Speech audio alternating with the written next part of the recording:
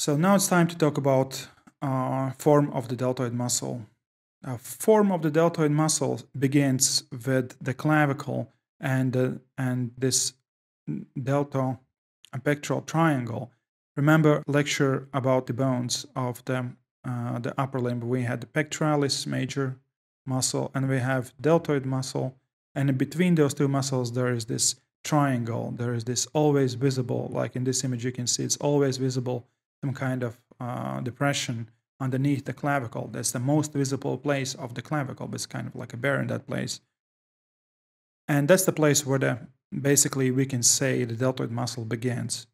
Because sometimes it's very confusing. You have deltoid muscle, then you have pectoralis muscle, and there's a lot of striations, a lot of like fibers, and you can't distinguish where one ends and the other one begins, because in many mammals there is no difference between deltoid and pectoralis. It's all like a one muscle. So you see there's this triangle here underneath the clavicle. That's the place where the deltoid muscle begins. And if you look at this place, you can clearly see this depression here, and then there is this front head, and it's covered by the middle head.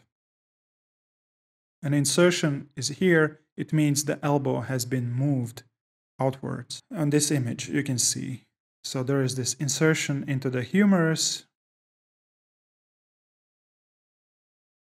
The front head kind of goes underneath the outer or the middle head of the deltoid muscle.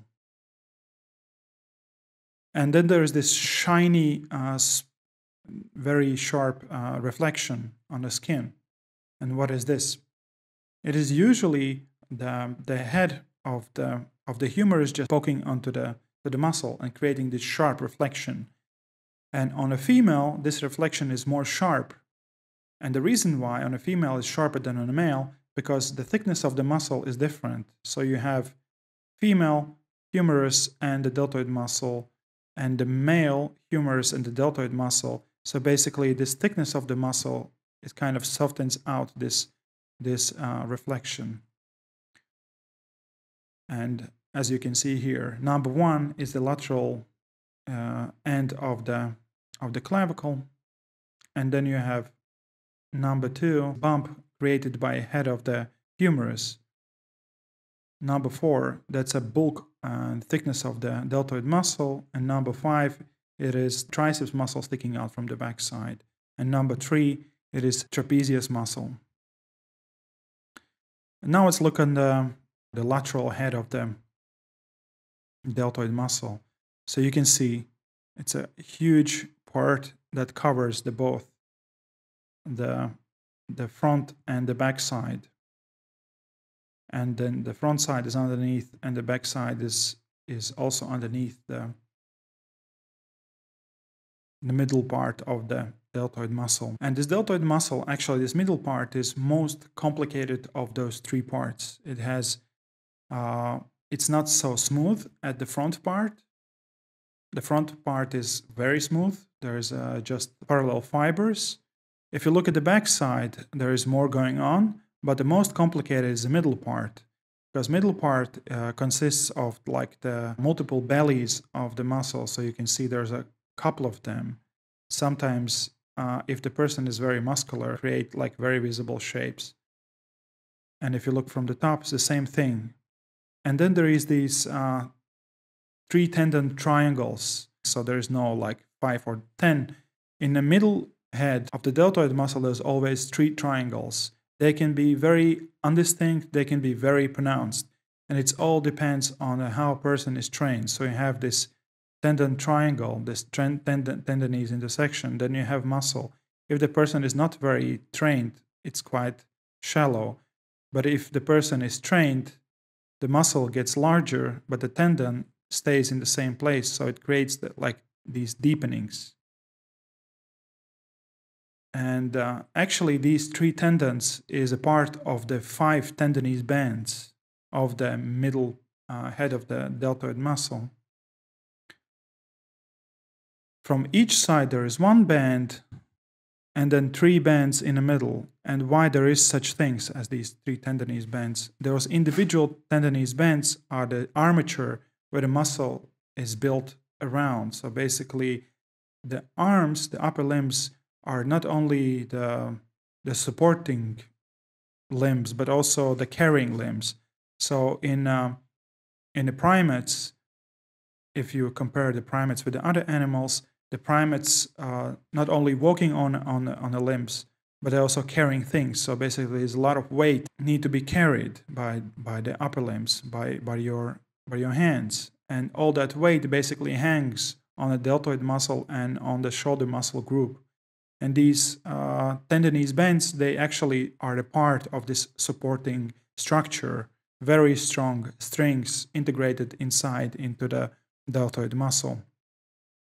And finally, the back part of the deltoid muscle is actually also created from two different elements, quite wide and flat tendinous part and more rounded muscle part. And sometimes it's not only one rounded part. As you can see here, it's like one, but you can see there is another little part here. And the reason is because sometimes it is two or more bellies of the muscle, but this tendon part, the flat part, is always there. And as you can see, it's almost 1/3 of the whole back part of the deltoid muscle. And therefore, because of this thing, the deltoid from the back side, if you look, it seems way smaller than from the front. From the front is much bigger than from the back. So as you can see here, the deltoid muscle part looks quite small, even though by this line, this shadow, you can see that's the actual place, because that's like the trigonum of the spine, scapula. So basically, this muscle have to be connected somewhere over here. So the muscle is bigger, but the muscle part is smaller. And in this case, the arms are also located forward. The scapulae are protracted, so therefore they are moved away from the central axe. So it also gives this small shoulder impression. And now it's time to talk about dynamic changes of the form of the deltoid muscle. There's a very interesting thing about like the deltoid muscle when you're abducting your arm or lifting your arm, like in this case. The deltoid muscle kind of disappears. So if you look from the front and the arm is fully abducted or lifted up, you almost can't see the deltoid muscle. It kind of rotates backwards. The same thing happens with the clavicle. So when the arms are in the rest, you see the whole clavicle, and by abducting your arm or lifting it up, clavicle disappears. But if you look from the back, deltoid muscle become larger and kind of start facing you by rotating backwards. So in this case, you can see the acromion process kind of start facing you because the scapula rotates away. The angle, the inferior angle of the scapula rotates away from you. And a similar thing happens with the shoulder flexion. Remember, this movement in the front side is a flexion, and if you move in the opposite side is extension. So you can see the deltoid muscle kind of flattens out.